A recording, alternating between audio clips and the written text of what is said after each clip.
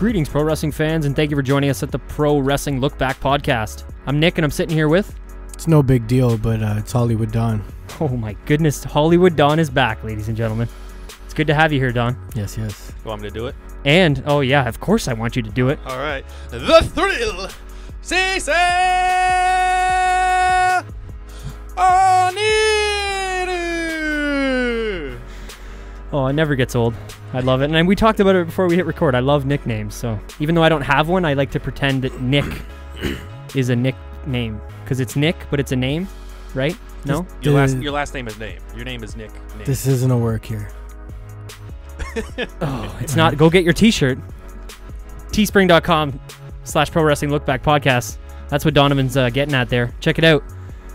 If you want to give us a follow on Instagram and Twitter as well, it's at PW Lookback on both of those. Give us a follow, like, share, comment. Send us a DM or PM, maybe. I don't know which one I've decided on what I'm saying, but let us know if, questions for the show, topics for roundtables, or even ideas for look back shows or what's the other one, Don? It's a championship look back. Let us know. Series, which coming soon. It's coming theater near you. Coming back, hopefully. But yeah, you can send us an email, prowrestlinglookback@gmail.com. And then if you're not already, hit us up on iTunes, Spotify, Podbean, and YouTube. Subscribe, hit the 5 stars. We appreciate it. If you want to follow me on Twitter, it's at Salsa, SCELSA. At Just On 44, and no need to follow. At Lateral G, LATERELG. And the most important one, like I said before, at PW Lookback. Give it a follow. And if you don't already, check out our sponsor at Pure Oxide Premium CBD Oils. It's at Pure Oxide CBD on Instagram. And you can check out the affiliate accounts as well. There's a few different local regions on there as well. PureOxide.com ships worldwide. No GMOs, no THC. This stuff is lab tested. It's amazing. I've been using it for probably 2 months now. It works incredible. They have 2 different bottles. It's a 2,500 milligram bottle and a 5,000 milligram bottle, as well as a 3,000 milligram cream. Check out Justin Brothers on Instagram at justin.brothers if you want to get in contact with him, and he can help you out find kind of the right product that suits you. And like I said, joint pain, anxiety, overall pain, well-being, and they've got hundreds of positive reviews and feedback. Check them out on Instagram, like I said, at Pure Oxide CBD and pureoxide.com to get your order. But how's it going, boys? How are you? It's good. This is the first time we've had the 3 of us in since, I think, Royal Rumble 1992 Look Back show. Oh, yeah. I don't know for sure, but I don't think the 3 of us have ever done a roundtable. That's like over 20 years ago, man. That is a long time ago. But yeah, that one's, I think it's on iTunes for people to check out. But it's been a while since we've had the 3 of us sitting around the round table. Yeah. As much as the table may or may not be round. How's it going? Oh, life's been building a keyboard like I told you guys before the show. That's been interesting. Still doing the ARC racing? Oh, yeah. Still doing that. That's going strong. You guys did your tryouts there for the different tiers of racing? Yeah. We're doing a little bit differently this year, so it's not necessarily tiers. Okay. It's kind of like everyone...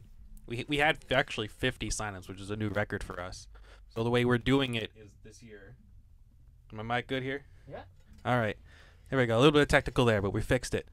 Is that this one, everyone's kind of in the same tier, but we divided the teams up, so it's kind of like so many of the drivers are going to be in what team based on what times they get. So anyone can be in that top tier of driver. It's just they have to qualify well enough to be in that top tier race. Okay, that makes sense. Yeah. Seems pretty good. But do I got to still practice or what? Oh, yeah, you got to practice. you got a lot to go. Yeah, I got a lot to go. I've been playing too much Assetto Corsa. I think the physics are so different than Gran Turismo that it's hard to kind of jump back and forth. And then on top of that, playing F1 2019, it's of very different, the 3 games. But yeah, everybody go check out ARC Racing, Sim Racing stuff on YouTube. Will does a really good job of the commentary for those races. So any of the thank you. any of the racing people that check out the show that are interested, go check them out. What about you, Don? How you doing?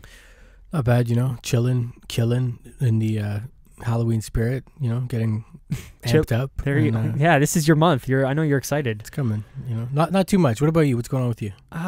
Well, I went to my little brother's football game last week. Oh, nice. And I've never been to a high school football game. I don't know if any of the American listeners, that might sound weird to them, but high school football, not quite, as big as it is down in the States up here. But it was cool because my brother lives in a few towns over. My dad remarried, long story, whatever. Mm-hmm. He lives in a few towns over, so he was playing my old high school. So he was at my old high school, which is really close to my house. So my dad let me know, and then I went over and watched the game, and it was really cool just to kind of see my old school playing my brother's school now, who's in high school. Who'd you root for? That's a good question. I mean, I was rooting for my brother, but my school was destroying them. I think it was like 40-0 or something like that. So, which is crazy because back when I was in school, we were horrible at football. Like, we only got a football team for the very first time in our school's history when I was in grade 10 or 11. So, yeah, obviously they've done well since then, but just being at the school was nostalgic, if I to say the least. Even little things like they've got a big giant jumbo scoreboard now with visitors and all this, like, you know what I mean, like a picture of high school football scoreboard. And I looked at it and I was like, wow. I was like, we didn't have that. We had a guy sitting at a desk with a little flipping the numbers over on the white thing. That was pretty much it. But yeah, so, and then we had to, not that it matters, but we had to go move our cars because they're on the road, and this one security guy, we're like, oh, why is there security here? And this guy basically told everyone to move their cars. So it's like, you see like 30 parents just walk out to the street, get in their cars and move them. But then I had to put my car in the front parking lot, so I had to walk back up to the field. And I'm like, I'm walking through the school. Fuck this. So I go through the school, and holy shit, was that a trip? Because I graduated high school about 10 years ago, and I've yet to go near the school since then. So it was quite the trip walking through the old high school hallways. And it's funny because obviously you have 4 different, if you're in high school for 4 years, usually you get 4 different lockers. I couldn't tell you where any of them are except for my first one, and it was grade 9, and I walked right by it, and I looked at it and I was like, that's fucking crazy. That was like whatever 14 years ago or whatever it was, grade 9.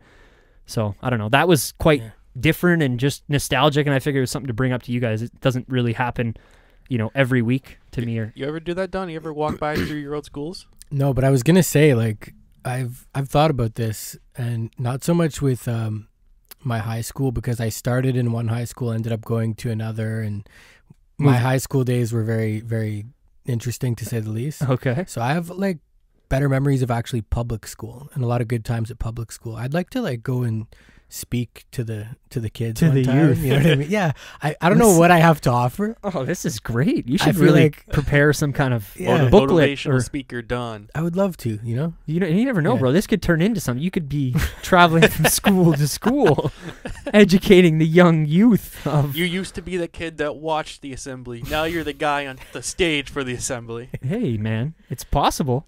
I got a lot of memories from the public I do school too. days, The so- public school days, and I'm lucky enough that my public school and my high school are both, walking distance from my house. Yeah. So that would be really cool to go back to the elementary school and walk around those halls, and not only, because you feel huge. You ever been inside an elementary school? That's what it is too. Everything is little in there. Like, even the water fountains are down by your fucking knees. Like, it's you kind of forget how the school is built for kids. Like, well, obviously, but you know what I mean. Like the architecture of the building. And it doesn't feel like that way when you first going through it. 'Cause Hell no. You're that height. Yeah, you're that big. The coat racks, they're perfect size for you. The water fountain makes sense. Yeah. But, as you get older, you realize, you'd realize it when you're in grade 8 or whatever, and you go down to the, little area and there's the water fountains down there. But yeah, I don't know. I love nostalgia, and going to my old school was something that I wasn't expecting to do, that's for sure, because I totally forgot about the game. My dad had texted me. I was like, yeah, I'm going to come by for sure. But not that I want to get into this very often on the show, but boys, I love this fucking time of year. Mm-hmm. I really do. This, it's not too cold and it's not too hot outside. It's fucking just perfect. It's the Goldilocks weather of weather. And again, I don't want to talk about weather very much on the show, but I just had to say, this time of year right now that we're having is the golden for me, as far as it's not too hot and it's not too cold. I have to say, I like the temperature. I hate the gnats. Oh, the bugs. Oh, yeah. Yeah, that might be more of a regional thing for us here, but anybody who deals with that probably knows the same. The only thing I don't like is when you get out in the morning and it's like, oh, okay, it's going to be a little bit chilly today. And you throw a jacket on, and then by the time 11:30 noon hits, it's fucking 30 degrees again. And it's like, where the hell do we live? Like, what is going on? It's like 3 or 5 o'clock, and it's like 15 degrees again. Yeah, pretty wild. But I guess I should let some of the people know what we're getting into tonight. Probably going to talk a little bit about Bray Wyatt, and I know Will's got probably lots to say, as well as Don. You guys are big fans. You're not? No, we'll see. I want to talk about SmackDown on Fox next week, and maybe hype up a little bit of the stuff that's going to happen there. There will be another roundtable before the next episode of SmackDown drops, but either way, it's going to be dropping the same day that the episode comes out, so I don't know how much we're going to be able to hype it that night. I got a few questions for you guys about the 24/7 title, just generic stuff, and then maybe we'll do a little bit of a preview, Hell in a Cell, some of the stuff, because I know you guys won't be here next week, so we'll try and get some of that in. And then maybe a little bit of Lacy Evens stuff, because maybe we'll start with that. Did you guys hear about the Lacy Evens, everything that happened with her this week? I heard about it, but I'm pretty sure it's a work. No, totally. No, completely. But that's what I want to get into, because I've had now 2 people, separate people that don't even know each other, come up to me knowing that I'm a pro wrestling fan and be like, oh, did you hear about the girl, the wrestler there doing her thing in Canada? And I'm like, the first time it was, shout out to Matt. He was here with us on Monday and he was asking me about it. And I'm like, no, I didn't see it. Wow. And then he pulled up the video and we watched the whole video. I'm sure anybody listening may or may not have seen it, but she was calling the police officer a nasty and talking about her ticket and all this stuff. And I kind of looked at Matt and I'm like, I don't want to be that guy, Matt, but that's planned. Like, she definitely, I think she got a ticket for sure. I think the ticket was real, but I think she got her ticket and then she did her normal pay for her ticket, whatever, get your ticket. But then she said to the guy, okay, I want to see if you can walk back up to my car, pretend like you haven't given me the ticket, and I'm going to talk back to you like my character.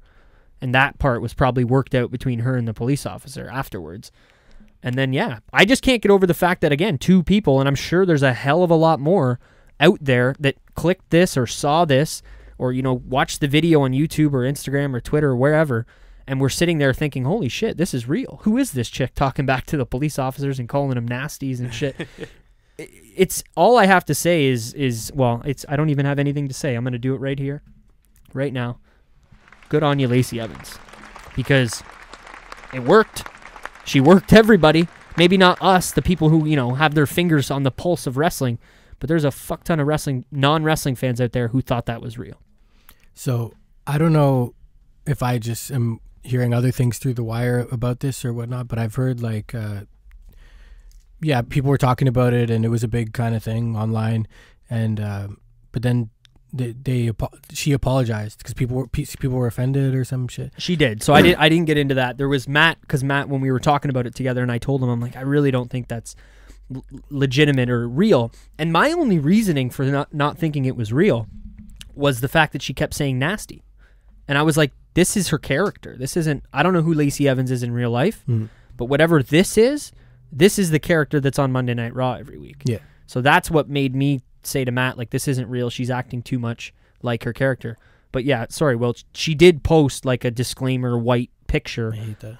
Kind of, well, honestly, and I said this to the guys on Monday, I don't think any other person would have, like, if it was Becky Lynch in the exact same scenario doing the exact same thing, I don't think Becky would have posted that. But with Lacy's ties to being a Marine and being so part of, law enforcement in a way, I don't think she wanted to have any negative connotation coming from this. And, you know what I mean? She wanted to make sure people knew that this wasn't legitimate. See, I don't know. Again, like, I'm just going off of something I heard. No, but it is true. She did. But I'm saying, like, I heard that this was all worked out. Like, this WWE, this was a whole thing that was worked out. The guy's like related to Natalia or something. Oh, you see, that's above my head. I have no idea. This is what I heard, and then I heard now, that the reason she apologized probably through WWE making her do so or whatever, plus her background as well. Yeah. Because they've done this in the past. Like, something happened with the whole Jack Swagger storyline with the whole We the People and the Mexicans and crossing the border, and they had to come out and apologize and this and that. So it's like,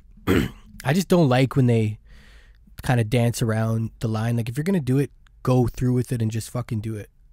Fair enough. I don't like them going back on it. It's like if Bray Wyatt's the Fiend and some kid fucking is crying when he sees him in the front row and he's freaking out, and then Bray comes to him after and says, "Hey, it's all good, buddy. It's me." Like, I know what you're saying. Like, it's not the same comparison because, like, they're trying to scare kids with the Bray Wyatt thing. Like, I just, and again, I think it's because she's so tied in with the military that she felt she had to do that. I don't know how much WWE was involved. That does make sense, everything you said. So it could be. It's just above my head as far as if she's related or he's related to Natalia, or if this was all. I thought this was something she came up with because it seemed small enough. I just think it's stupid when they do these things and then they go back. But that's me being a hardcore, like, maybe fan. Well, that's what I was going to say. It's because the 2 people that brought it up to me, they didn't fucking know that. They didn't see that disclaimer. Me and Matt, I had to watch the video, talk to Matt, and he had to scroll, and then he's like, oh, wait, He's like, I'm seeing like exactly what you said, like a little disclaimer. Apology, exactly. So all I'm saying is the only people that saw that were the people who really dove in and wanted to find out more information about whatever had happened. I would imagine the majority of people were like these two people that I ran into that kind of thought, oh, what the fuck was that? Because the guy asked me at work, because he knows I do wrestling podcasts and I watch wrestling. He's like, oh, did you hear about the girl in Alberta? And I'm like, yeah, it's funny you bring that up, actually. Like, but this is my point, is that, see, look, there's people who don't really fuck with it, talking about it. That's kind of cool. Yeah. For us. So then for them to go and just be like, oh, no, we're just acting, guys. We're just playing around. It's all good. Don't worry. It's all good. I don't like that part of it, because I like it when, if we're going to work motherfuckers, then blur the line. Go balls to the wall with that shit. Because that, look, people were talking, and then to go back and just be, no, don't worry. We're just playing around. It's just a character. Like, it's all good, guys. I hear you. Like, it takes you out of the moment. It completely, and if you are bought in, like we've talked about a gazillion times on this show, then you're probably not as bought in as you were before. Or these guys definitely weren't after I told them that it probably wasn't real. Yeah. You know? Yeah. What's your take? Yeah, on I was just gonna say earlier when we weren't sure if it was real or not. I'm pretty sure the officer, I'm pretty sure in the video, called her Lacy, and Lacy I don't think is her real name. So I mean, if she was getting an actual ticket, I don't think the officer would have called her by her ring name. No, for sure. And I don't know if, like I said, there was a ticket that was actually dealt out to her prior to that, and then she talked him into doing some sort of skit. So I don't know. It's a good point, because I didn't pick up on the fact that the officer was calling her Lacy, but I just noticed that she kept calling him a nasty, and I was like, that's her character. This is the same chick that's backstage. She's probably wearing the fucking trippy little hat and doing the same thing she does on Raw and SmackDown. So I don't know. That was kind of my thoughts, and I don't know. I like that Don's firm on his. No, because it makes sense. You're right. It takes you completely out of the moment, and if you're trying to get people that don't watch wrestling into the product or into wrestling in general, then why are we going to tell them right off the bat, no, this isn't real? Let's hook them in and hope that... Well, I feel like most people now know about wrestling in a way that they know it's not real. But see, that's my whole point, is that in my opinion, to make things good and advance a little bit, when we can blur the lines like that, it's a great thing if we don't talk about it. Like, for example, when Becky got the whole bloody nose and everything, it's like if Nia came out and was like, she didn't really apologize about it, right? Even though it was a accident, quote unquote, right?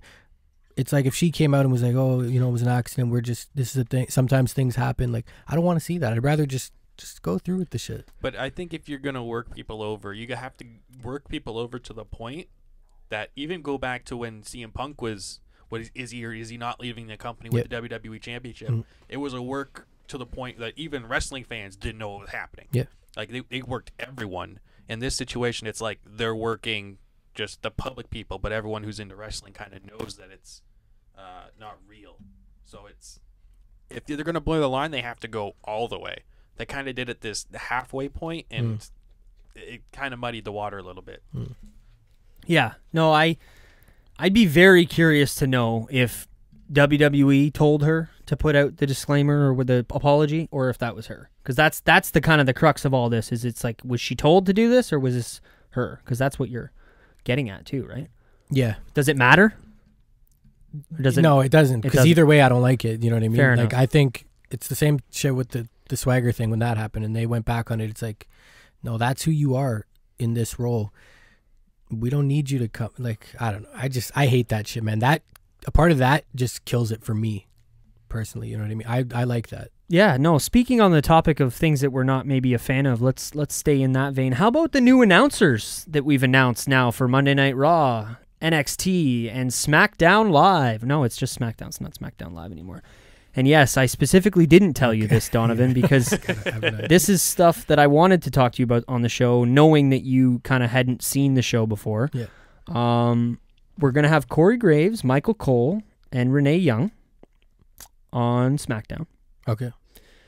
Which I already don't like. I'm trying to get the right names here because I don't want to tell you the wrong names. It tells you something, right? And then for NXT, we've got the normal crew: Beth Phoenix, Nigel McGuinness, and Mauro Ranallo. And Monday Night Raw, we've got Vic Joseph We've got, what is this? What's Vic Joseph done? He's 205, right? He's the 205 Live. He's the Michael Cole of 205 Live, more or less, which he does a great job on 205 Live. I'll give him credit there. We've got Jerry the King Lawler. Oh, shit, Jerry. Yeah. Jerry's back. And we got Dio Madden. Who's that? No idea.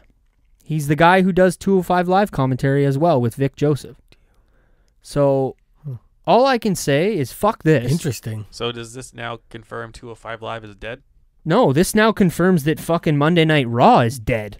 Yo, in my opinion. Where's Byron and Buddy? What's his name? To be fair, the guy no one really liked Byron that much. I love Byron. I got no gripes with Byron. How about we get fucking Corey Graves off the fucking announce team since he sucks, first of all. Who's the other guy? He's by far the worst announcer they have, in my opinion. This Really? guy, he does nothing. You see, that's weird, because when they first brought him up to the main roster to do commentary, everyone loved Corey. Well, if he actually called anything that happened in the ring, I might be interested in him, but he might as well just be in the fucking crowd talking to his buddy. He doesn't do anything when there's people are trying to have a match and you have Byron Saxton and what is his name, the guy you like? My god, holy shit. Slipped my mind too. Anyway, I was just gonna say that how much of that is actually him on commentary or Vince or one of the guys in production telling him what to say? I think it's him. It's 100% him, in my opinion, because the stuff that comes out of his mouth isn't that Vince trippy shit. It's him reacting to stuff that we're not watching. Like, I was watching an amazing match with, it was Ali versus, who did Ali fight this week?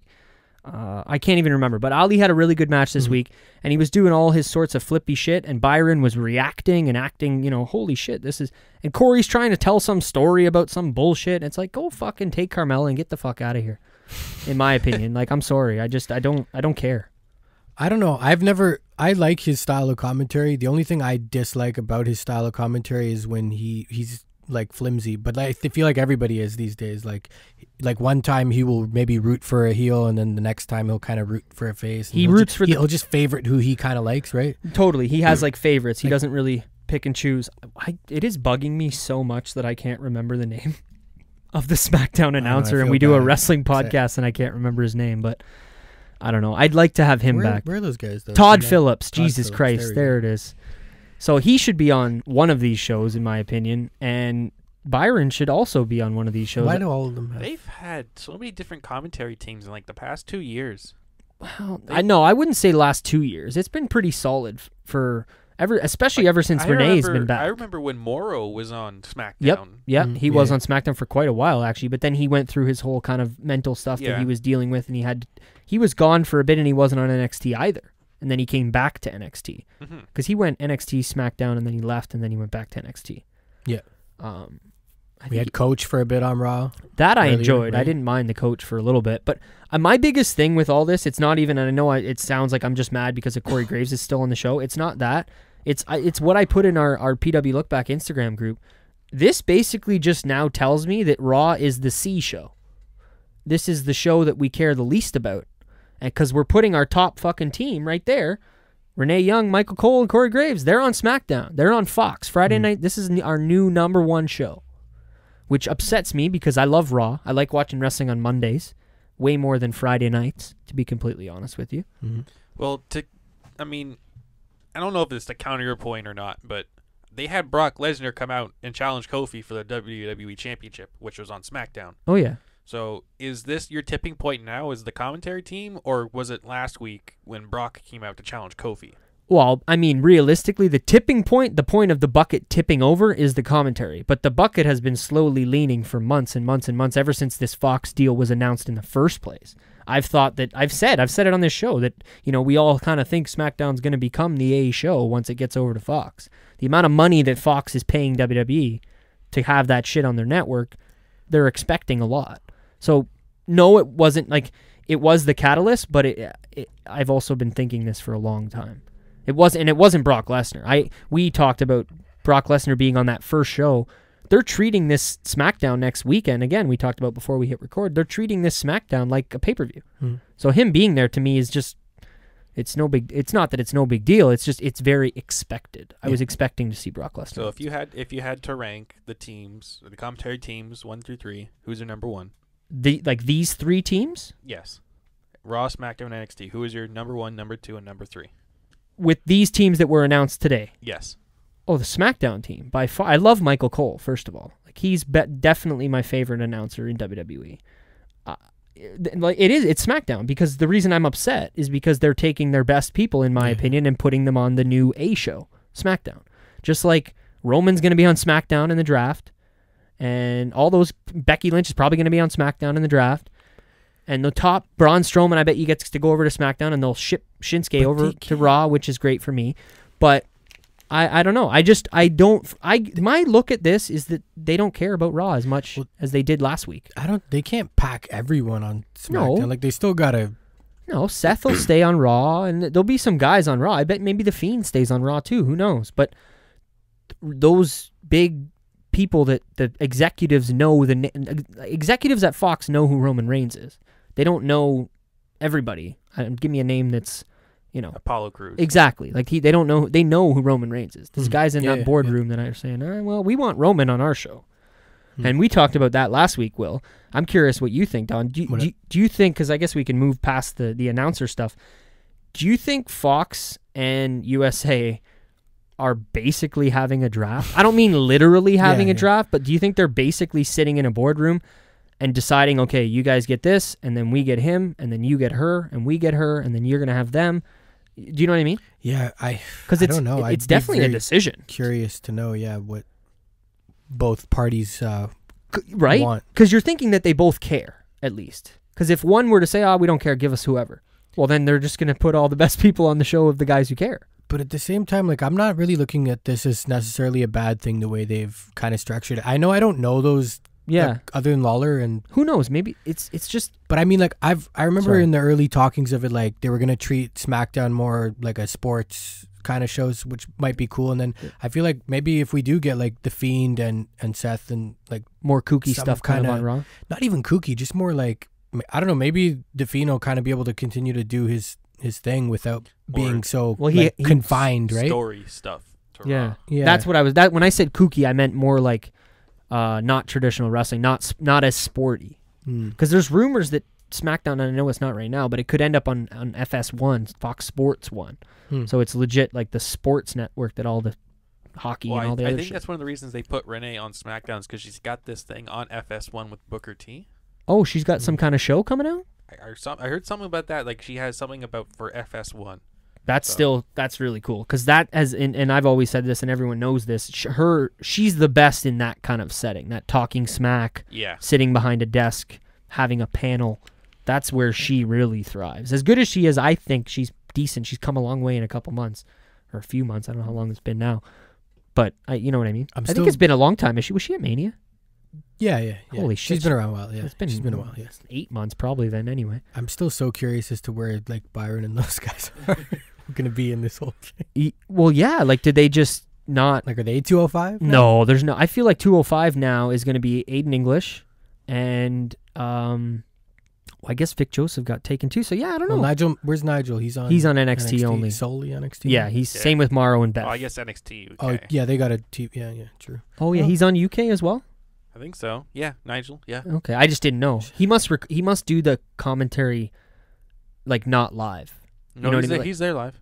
Really? Yeah. The guy goes back and forth every week from the UK. There's no way. You're a multi-billion-dollar company. I guess you could. No, it's not the money, bro. It's the traveling on a plane to the UK every week that I'm talking about. No, but aren't they pre-recorded?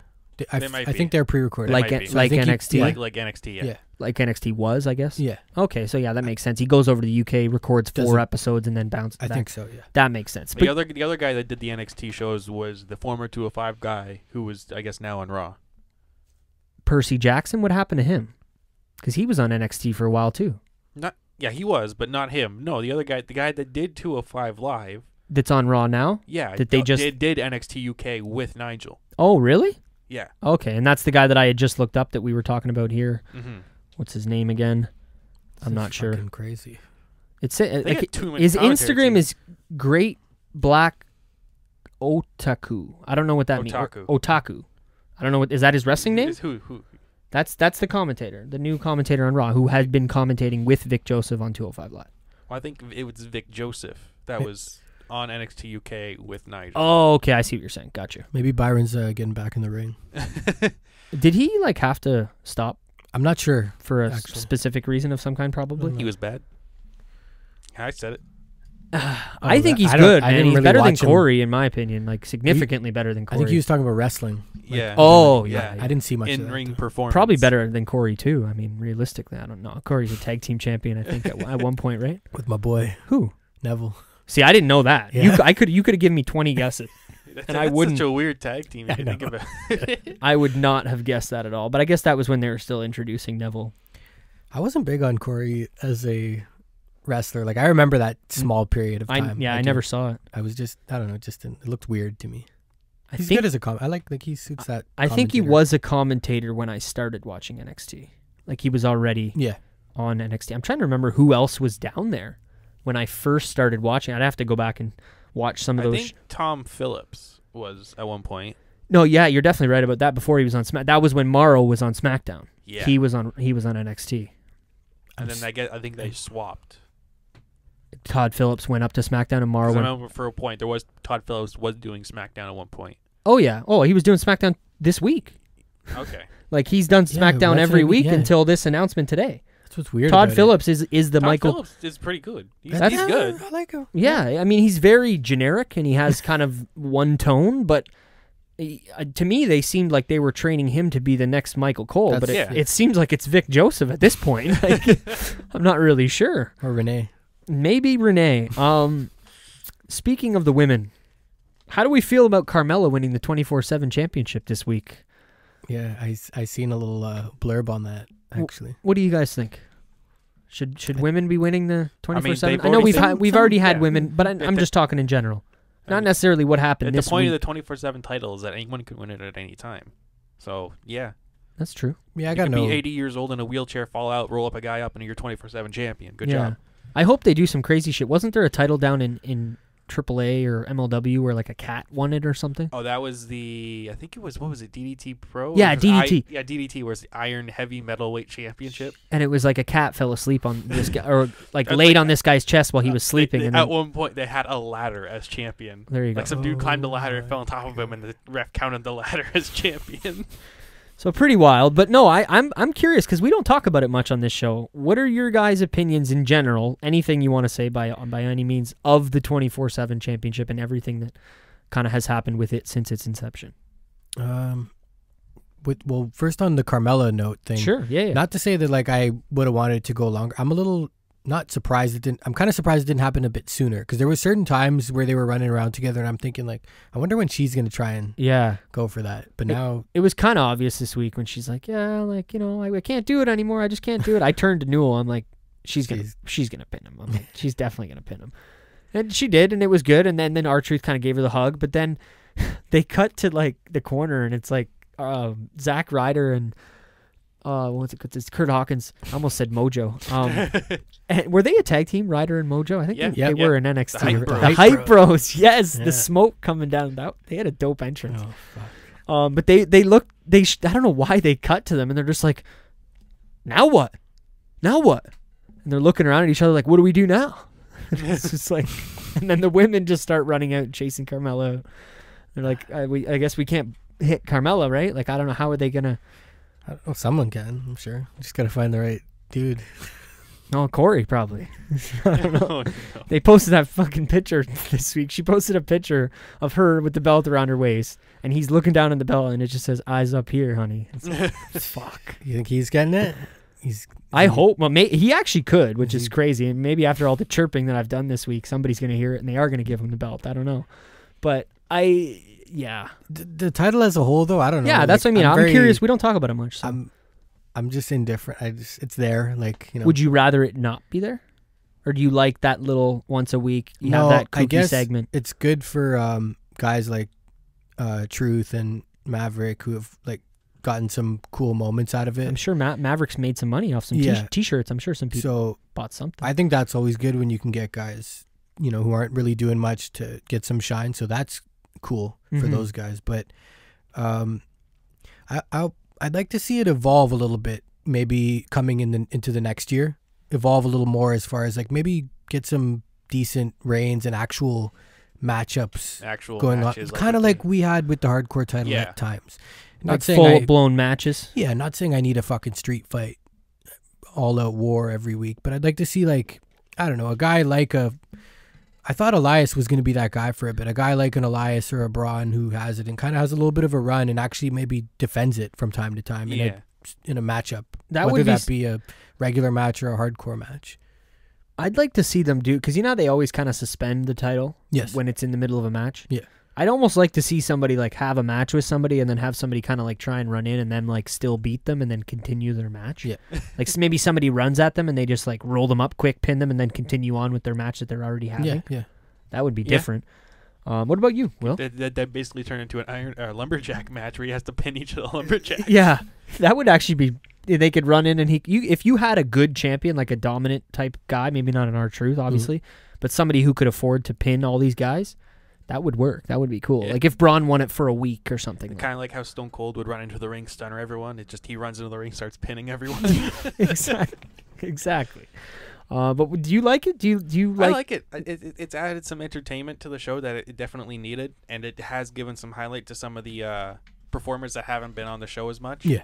And there's still a lot of guys they have on their roster that haven't quite been getting that TV time as late. So there's a lot of people that could step up to the plate for that 24/7 championship. Yeah. Like Mojo Rawley, Apollo Crews, etc. So having it on that show, I think, is good. But I mean, there's always a way to see where it can go. For sure. Yeah. I like what they've done with it kind of since the beginning, and exactly kind of like what Will said. I like that it kind of gives Raw a little bit of a different feel, and Raw's a long show, so it's nice to have totally different segments. You've got something like The Fiend and then something like this, and it's nice to have the contrast between the two, as well as, long matches with Seth and other people as well. I'm just waiting for R-Truth to walk into the Firefly Funhouse while Bray Wyatt's doing a thing. That would imagine he gets a knock at the door and it's Truth. And he opens the door and Truth is there. And I don't know. That's you're laughing at it. Yeah, no, it would be. I would definitely would pop if I seen that. I was gonna say, of all the things with the 24/7 title, it definitely has created some moments that even I'm like, yeah, that was good. That was worth doing. Yeah. What about next week? We've got the Raw season premiere of Monday Night Raw after our massive hiatus that we take in between seasons. What the fuck is this? When's they ever, I know they've said they've had seasons of Raw, but since when are you ever going to go to an HMV or whatever and pick up season 34 of Raw? Yeah. Well, that's one thing. And then since when have we and Dawn talked about this before you even got here tonight, Will. Since when have they made a big deal about this? Yeah. I don't recall ever hearing them hype this up the way. I just feel like the only reason that this is happening, and it makes sense to me, maybe this isn't, but to me this is the only reason, is because of SmackDown. We've got our first episode of SmackDown on Fox. When is the draft? It's the following Monday. So I think, or I don't know, it's coming up. I think it's the October 11th and 14th. So maybe they want to restart everything. Yeah. Sorry, when you say that, so yeah, SmackDown will get first then, like the first night of the draft. Yeah, we talked about that, me and Will, last week on the show. Do you think that's weird or what? The fact that SmackDown, like the draft starts on Friday and ends on Monday, rather than starting on Monday and ending on Friday. Yeah, it is a little strange because it's the A show. Are this shit gonna happen on the weekend as well, like undercover, and then we're gonna get more shit on Raw? Oh, this happened over the weekend. Actually, thing got traded back, or maybe because it is gonna kind of be obvious if everybody that we see get drafted to SmackDown on Friday, we kind of assume the rest of them are going to Raw, aside from the ones that may or may not pop up on SmackDown or on NXT. Yeah, because I have to say, I know, I get it's supposed to be like a draft and everything, but I have to admit I kind of miss the old days of early 2000s when it was like a lottery. Yeah. Where they would pull out like the ball of who they got for their first pick or whatever. I wish it was that. That to me is way better. And they made a big deal about it, like the Royal Rumble, what they used to do, but they don't do that anymore backstage at the Rumble either, with the balls and stuff. They make it seem like it's a real draft, and it just doesn't fit because it's not necessary. It's not like a sport, like it is, but it's to me it's. I agree with Will. I don't really like how they. Oh, with our first pick in the draft, we select. No. I kind of like when it's more like random. You just kind of find out. But it's not even that. Like, it's going to be weird. Like, who's the representation for each show? I would imagine Shane still kind of represents SmackDown, but I don't know what that means after him and Kevin Owens. Yeah, you know what I mean? Like, who represents Raw then? That's what I'm saying. Like, I don't know who. If I had to say, I'd say Stephanie again. But we haven't had that because the McMahons were running the show, right? Like all of the McMahons, and she'd be here, he'd be there, they'd go there. Like, remember that whole thing when they all came back? They've been doing what you did for you. SmackDown Live started, and they had this whole. No, not that far back. Oh. We're talking like maybe a year ago. I know. Yeah. When they kiboshed the GMs and Vince, Triple H, Stephanie, and Shane all came out on Monday Night Raw. And they said, "We're here for what Donovan said. For you. This is You're for in charge, you are the GM of Raw." Yeah, so we played off that for Bring weeks back the on the 2009, 2010 days of vote for what match you want to see tonight. Was that a thing? Yeah, they would have like internet voting where you would text what match you wanted to see and stuff like that. Yeah, I remember that actually. Book the show.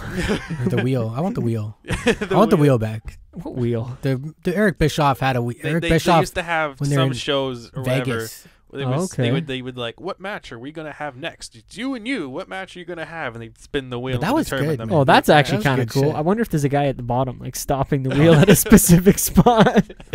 Like you can't see his fingers. Part of me hopes that it was actually random. Yeah. So it's like you just have, I don't know, some weird like the Fiend going against Braun Strowman in, I don't know, kendo stick on a pole match. Yeah. Well, what about Taboo Tuesday back in the day? Like, was that legit? Because I voted on them motherfuckers. I remember going on WWE.com in 2004 and voting for those Taboo Tuesdays with my buddies. But I don't know if it was real or if it was they were just taking the votes. Sorry? We'll never know. Yeah, well, that we won't. Hollywood Dawn is giving it to us straight tonight on the round table, ladies and gentlemen. They could do a real thing of that where they have the audience vote for what match they want to see with the whatever given to superstars. You just have to have 3 finishes planned if there's 3 options. Yeah. You know what I mean? If there's 3 options, yeah. Or you can just let the guys like do your thing. You got 15 minutes. Go have your ladder match. Yeah, there you go. I don't think that happens. Figure it out, guys. Figure it out. You know, they did it. It's been done. I'm not saying they shouldn't. We don't need to figure. I don't know. Never mind. That's a good topic, man. It's you think there's too much planned matches nowadays? Yeah. Like of everything? No, not necessarily. I mean, I think it depends on individual, and I can't really say because we don't really know. Who, like everybody. Like and we don't really know what's who's planning lock up to pin or nothing in between. You don't know who's who. I mean, when we watched that live event here in Oshawa a couple of months back, the one you and Mike D went to. Yeah. We watched that match, and then we watched the upcoming Raw. A lot of the stuff was the same. Yeah, the tag match with the only difference was the finish. Even the Braun Strowman match, right? Yep, with the kendo stick spot where they put the kendo stick in the corner. Yeah, you're right. I forgot about that. So I think a lot of things are planned and beforehand, but then they change things slightly from the main events just to kind of make it feel kind of different. But of course, they seem to plan this stuff way in advance. So I guess it gives them time to rehearse the matches to make sure they don't mess up spots and stuff. Which I get a big company would want, especially after the injury scares they've had from a long time ago. So I kind of get that, but at the same time, I want to see performers performing. Can we use that as a quote? I don't have that one on here, but yeah, I want to see performers perform because you couldn't be more right with that, and that's what fucking wrestling is. Yeah. Now, and on the Taboo Tuesday note, I've said this I think on multiple shows in the past. I'm really surprised they haven't brought something like that back in this era, especially because it's so easy to vote now Twitter with your cell phones and Twitter polls and Well, it's funny you bring up Twitter polls. Oh, should I do it? I was almost made another whole episode, but Wade, my boy, no, because he brought. I thought you were there though. No, I don't know if I can do it. He brought up the Twitter polls. It's cool. It was a cool story. He was talking about how back in the 90s. When he couldn't just put out a tweet, do you like this episode of Raw? No. He would cold call PW Torch VIP subscribers. So people that were subscribing to the newsletter, he would get 100 phone numbers and call these people and get them to say whatever. He would vote yes or no or whatever the question was, and he would call all those people, and then he would have at least somewhat representation of 100 PW Torch subscribers, which are diehard wrestling fans if you're subscribing to a fucking Pro Wrestling Torch website. That's work. Yeah, so that guy's been good on him though. There's a reason I listen to him as much as I do, and it's because he's been covering it as long as he does or has. But But yeah, was there anything else kind of big that you guys wanted to talk about that kind of came out from this week? I just talked about Don a little bit before the match. On NXT. Yeah. Dominic Dijakovic versus Keith Lee. Yes. Like, wrestling like an indie match. Like they did a Canadian Destroyer from the top rope for a 2 count. Holy That was the opening match, was it not? I don't know if it was the opening match, but I know it was. Like, I think it opened up the show because I was reading. I didn't watch the show, but I was reading a full like page. It was on PW Torch. It was like kind of all what had happened on the show, and I think that was the first thing on there. So I wanted to see it. I don't. It had other people, like other wrestlers like Buddy Murphy in like going to Twitter almost bashing the match, saying, "Since when is a pile driver used as a hip toss?" Oh, so they were kind of saying like you guys are taking it a little too far here. Yeah. Are we gonna get some beef between the Raw and SmackDown crews and the NXT crews? You think? That's a good point to talk about. How are they gonna do Survivor Series? I want that.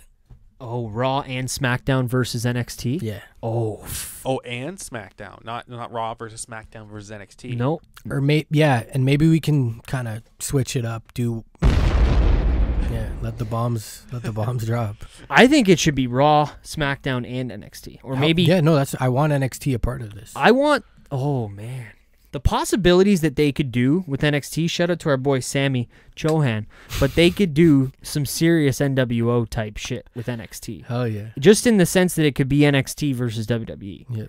Where you have, let's say you've got Humberto from fucking 205 Live, and then you've got 2 SmackDown guys and 2 Raw guys, and 5. Well, maybe you just put Undisputed Era in there and throw somebody else in, and there's your representation. But I thought about that as a thing. I don't know what the fuck was. I was thinking about KO and Shane in the match. Oh yeah, and the fact that I think like he still might, he could win, but I don't think it's a given that he wins. Honestly, welcome to the Kevin Owens Show. I don't think he's winning.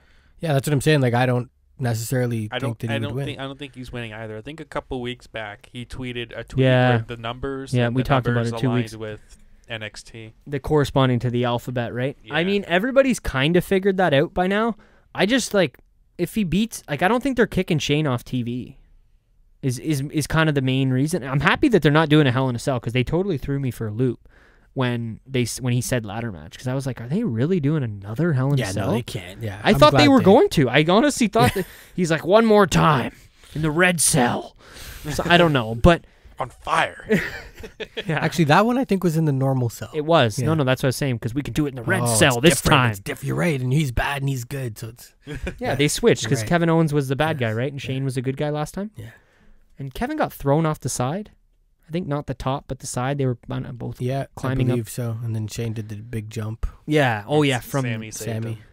Oh, yeah. That I forgot about, the Sammy save, because that was when Sammy got interjected and became a heel and got brought back in the storyline and all that stuff.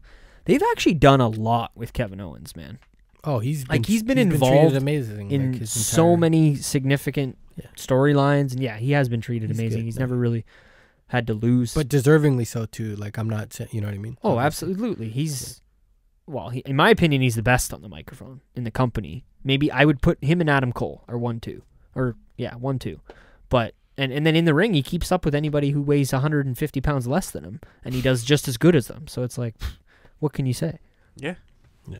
This is what you can say. Welcome to the Kevin Owens Show. Yeah, we're kind of jumping all over tonight, which is kind of cool. I like it, and it is the round table. It's kind of what this is for. Yeah. But something me and Will talked about last week, and again, it's the first time. I think it's actually the first time that the three of us have done a round table. But how do you feel about the Dynamite?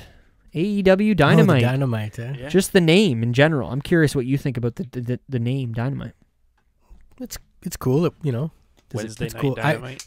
I think originally when they were talking about doing the whole Tuesday thing, it was to be expected. I didn't know if they were going to still run with that same...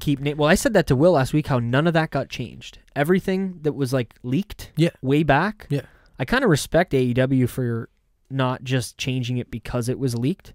They kind of stuck to their guns, okay, everybody knows it's going to be called AEW. They know it's probably going to be called Dynamite, but let's just do it anyway and make it matter. Who cares if they already know? We just won't say anything, and then when it does come out, we'll treat it like it's a big deal. I like the name. I said to him, I like the kind of the color rainbow smoke. Yeah, I seen the poster. Yeah. It seemed like a really cool poster, and I liked how prominent Chris Jericho was in the poster. If I'm completely honest with you, because I mean, he's the fucking champion, Yeah. and he should be treated well. Who's he fighting, Cody? Yeah. On the Yeah. first show? On the pay-per-view Oh, it's at the pay-per-view. At the pay-per-view. The first show Is I the believe- 6-man, my bad. The 6-man, yeah. with the mystery team. Do you have any ideas who you think the mystery team could be? LAX. Other than that? Oh, well, it has. Yeah, I figure it has to be LAX at this point, right? Yeah. I totally forgot about that. Because they made their debut and shit. Yeah. Yeah. Dawn was looking like LAX a couple weeks ago on the show. The picture was great. You never know if I could. You mean in that picture right there? Well, yeah, that one he does in the studio, but no, it was one of the ones that he posted on Instagram, and it was for your music stuff. And Yeah. I was like, when's this guy debuting on Raw? You might catch him on Wednesdays, buddy. Never know. The third member, or the fourth. Is there 3 already? Fourth member? I don't know. Okay. But yeah, anything else? I just thought we'd talk a little bit about AEW Dynamite. AEW Plus on Yeah. Bring that up, Will. on Get in. Fight TV. So there is now a way that we can get it here in Canada, the UK, and all that stuff. Good. They're on Fight TV. They're gonna have a $5 subscription for AEW, so you can watch all of their weekly shows. But that is only the weekly shows, So not the pay-per-views. not the pay-per-views. And- And if you just want to watch one episode, they have like a $2.99 thing where you can just pay for that one episode. Oh, cool. So if you wanted to, interesting. like, every week pay $3 and watch, you could watch it. But is it a one-time watch, or is it like a rental where you get it for like 24 hours? That I don't know, but I do know. What do if you think? Sorry, I don't mean to. I think a rental. That's what my guess would be, right? It might be a rental, but I mean, if you go to a Ring of Honor pay-per-view that you buy, are you able to go back and watch it on Fight TV? I wouldn't know. That'd be a Mike D or even you question. I'm not really sure. I mean, don't I've know. never gone back. And I almost watched got an that hour app a few weeks ago. You remember I was. Well, yeah, he I almost got it for I almost Bloodsport. ended up getting it. Yeah. So I wouldn't know, but I do know that if you want to watch all the weekly stuff, it's $5 a month, Nice. which it isn't a bad price, all things considered. Yeah. All things considered, I got my ways, so I'm sure I'll be watching. Yeah, fair enough. Do you guys want to talk a little bit about Hell in a Cell? Since, like I was saying, you guys probably won't be here next week to preview it. Careful on the mic levels there, Don. Hopefully, I don't have to edit that out later. Or not edit it out, but edit it down. I'm afraid. I'm scared. Seth Rollins Yeah. and The Fiend. The Fiend. Is it the main event? That. Sorry. That. The funhouse with the toy. He just gets me every time, man. He's funny. Good shit. Oh, the Seth toy, and he broke it, Yeah, and he gave a it's- piece to each. Yeah. It's like, you can have a piece, and you can have a piece. It's the voices that he does of the other characters too, which is fucking awesome. Oh, Rambling Rabbit is incredible. Like, I don't know. I love that little The guy. Vince McMahon doll. Love that one. We showed Mike when he was here the him feeding Vince the money, and holy shit, that episode was incredible. But because I know you guys are big on the Fiend, Yeah. and maybe me not so much, as much as you. I'd say it's not that I dislike. I just know you guys are greatly behind him. Wyatt Gym members. Yes. So we Muscle Man dance. Yeah. Yes. So should he win this championship? Yes. Why? If Don isn't, well, if Because we he don't, is I'm down. I'm he down is as the well. hottest but, thing yeah. they have right now. so just give it to him. They said they had this season premiere coming up for SmackDown or Raw, whatever. Well, they're SmackDown like- first episode, Raw Like season. they're premiere. changing up the commentary team. If they want to have someone new leading their brand, like when they first went to SmackDown Live and they had Ambrose at the time go to SmackDown with the championship and all that stuff. Yep. It's a Yep. great time. Becky Lynch win the belt for Because the first honestly, time. Seth hasn't felt that important with the belt. Honestly, in my opinion, No, that I agree. he's felt kind of stale ever since he won it. His so- promos are. It's not that they just don't connect. It's Yeah. not even like he does a shitty job. They're just not connecting with the crowd, It feels like just generic man with championship, really. which is unfortunate because Seth is just, I mean, one of us. Like, he's just a diehard wrestling fan that grew up, did wrestling, and then got into the WWE and won the fucking championship at WrestleMania. And like, I don't feel bad for him because he's obviously in an amazing position. He's a fucking Universal Champion right now, but it's just like he finally is there, and it's like it's just not the right time. That's what's crazy about wrestling is you can do everything perfect and correctly and right and get to that spot, but sometimes if it's not your time yet, it's not your time yet. Well, that's the thing. Like to tie this together is Bray won the WWE championship and it just wasn't the time Exactly. when he won it. But they snatched it away from him pretty quickly. But it was weird that whole Him the way they- beating Cena in a Hell in a Cell and just or to- in a elimination chamber. AJ. And- he pinned AJ. No, but Cena was the champion going into that Yeah, match. Oh, yeah. okay. Yeah, that's what I meant by beating Cena. But you're right, he did pin AJ, but Cena was the WWE champion going into that match. And then but I don't even mean the way that it was quick. I don't even know if that was the time for them to do that. Yeah, It felt a little too late at that point. And they rarely fucking just shebang, just pull the trigger. That's why I'm down, because they rarely do that, and they got something good here, and I would just. We're all sick of it anyway. We're not really big on this Seth reign, right? So no, but I just don't take a chance. Let's do it. Fuck it. He's had a good. It's something new. It's one of the hottest things you have on your show right now. Pull the trigger. Go for it. I'm just worried that it goes away if you know what I mean. I don't want to lose that yet. I don't. And as much as he is the biggest thing in the company right now, it is still a very gimmicky gimmick. Like it's very hokey and very different and very not main eventy. You know what I mean? What if who's to say it? Sorry to cut you off. It can become that. I'm not saying it can't. Mm-hmm. It's just I don't think we need to rush into things. And I also, as much as I know it's not Seth's, I just said it. You gotta at least have him beating Brock. Like it's gotta mean like you know what I mean. He finally beat him at SummerSlam, clean, no blow, no nothing. 3 curb stomp, 1, 2, 3. I was there, not celebrating, whatever. It means nothing if the Fiend just comes up not even a month later, and just snatches the title. I know he beat Braun too, but I don't know. It doesn't. You gotta at least. You gotta give it the good college fucking try a little bit farther. Here is what I'm kind of saying. Yeah. If we get to Rumble and it's the same with Seth and there's still the same non-connections. Well, he had long enough, man, before the Brock shit too. Even like we all. But that was, to me at least, I don't know, I can't speak for you guys, but to me that never, because he never really beat Brock. Like you had to kick him in the nuts and you had to pull all these stops, and now he actually beat him and Brock's moved on. You know what I mean? Yeah. But at the same time, I am the same guy that just said it's not Seth's time. So I don't know what the right decision is. That's why I'm the one talking about it on a podcast and not the one making decisions at WWE. But I don't want to ruin the Bray stuff by just giving him the belt right now and then what? Well, to counter that, what I was going to say is, because of the way Bray's been treating the Fiend, it's like he's a completely different person. Mm-hmm. Just because the Fiend wins, it doesn't mean every Firefly Funhouse thing is going to have Bray holding the championship. Holding the title. It could be he just mentions the Fiend as a champion, he did a blah, blah, blah, but you never see it there. But the Fiend still has a championship. Even if it is there, though, I'm not against it. But are people going to start, because is Bray Wyatt and the Fiend going to become too regular because he's the champion and people always bitch that they want the champion on the show every week? I don't think the Fiend, Bray Wyatt, needs to be on the show every week, even if it's just the Firefly Funhouse. Mm-hmm. Well, he doesn't always have to wrestle every show, like what people are saying. Like you can kind of have that thing where you're there. But I don't think that's what people chirp Brock about. Man. But if Brock was backstage with the belt every week, I don't think we would get the chirps. Exactly. No, but that's the thing, and that like you can still have Bray there in some capacity, whether if he's doing the Funhouse or if he does an attack on somebody as the Fiend. Like he can still be very involved in the show as the champion too.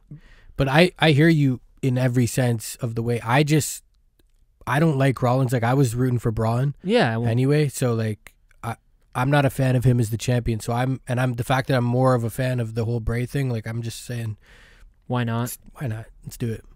Yeah. It could go completely, And that belt would look good on the Fiend. You have to admit. It could go completely wrong. It would look good, and it would look great on the Fiend. And what if they even tried to do something where? And I would like this if, let's say, Bray Wyatt acts like the Fiend has the belt. Not Bray. Just the Fiend. So we're on the Firefly Funhouse, and he makes a comment like, oh, Fiend's got the belt. That's what he said. Did you say that? Yeah, as I was saying, like, the Fiend has a championship, but not Bray Wyatt. Oh, okay, I didn't hear it. My bad. I thought you said that the opposite. Like you meant having people. Yeah, that, because that I could be more okay with.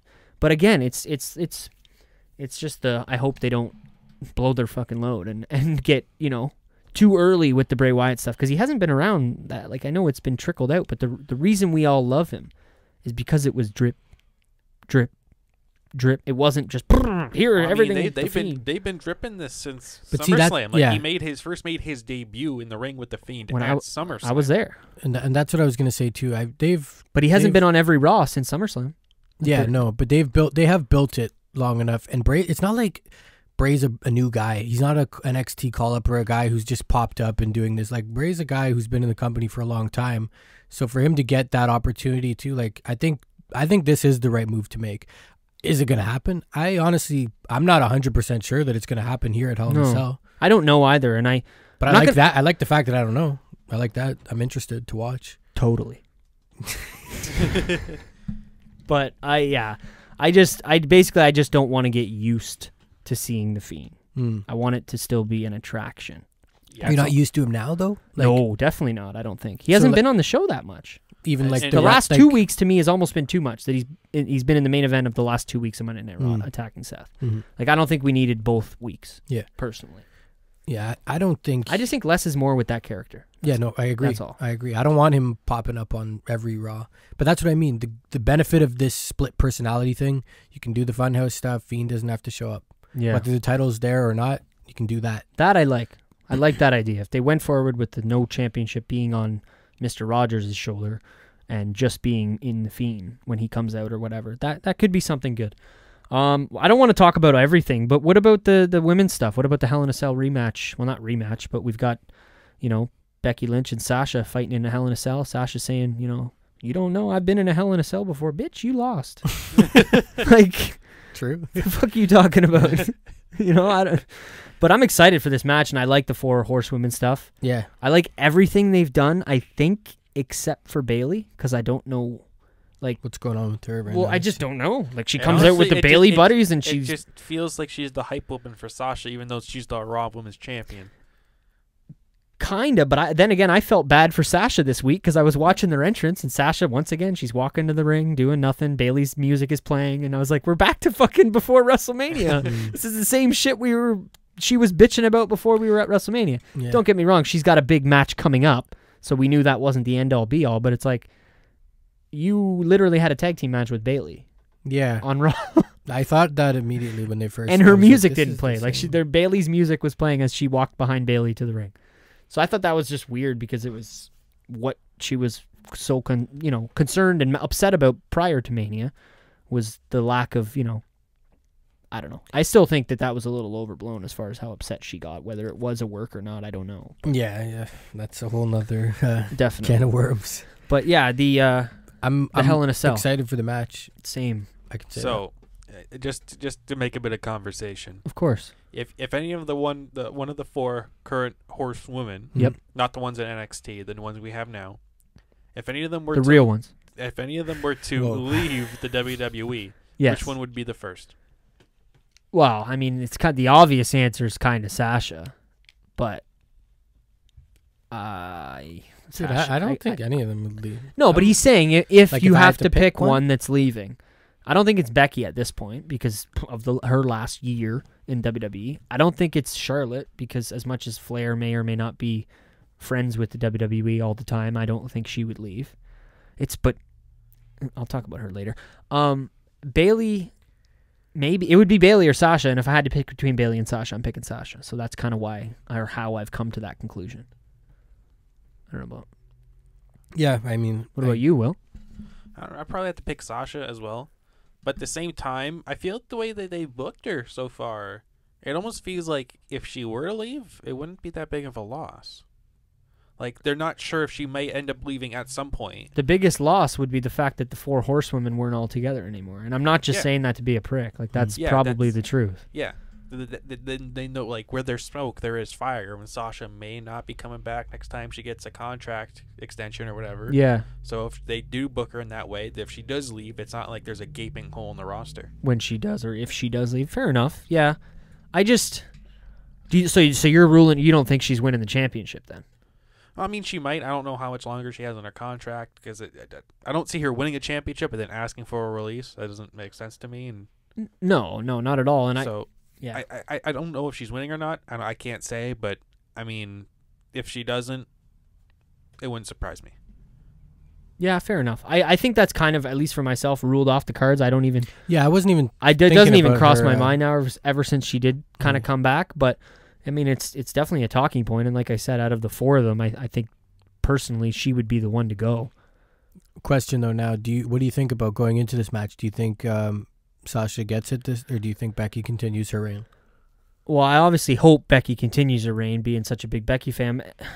Is this a Hell in a Cell match? It is a Hell in a Cell match, yeah. Because that's what I was saying. Sasha was saying she's been in one before, and I was like, oh, well, you kind of lost, but at least you've been in one, I guess. Yeah. Yeah, I don't know, Don. I obviously I want Becky to win, but I wouldn't put it past them putting it on Sasha now. I just don't know where Becky goes from there. If Becky loses, she's definitely getting a rematch, as much as we don't have standard rematch clause in WWE anymore. I still think they'd give her some kind of rematch. I don't think so. I think Becky's gonna win, actually. Yeah? Yeah. I don't know why. Something I feel that her reign is gonna continue a little more. Is that what you want? Yeah, I'm down. Yeah, same I'm down. here. Yeah. Well, obviously. Yeah.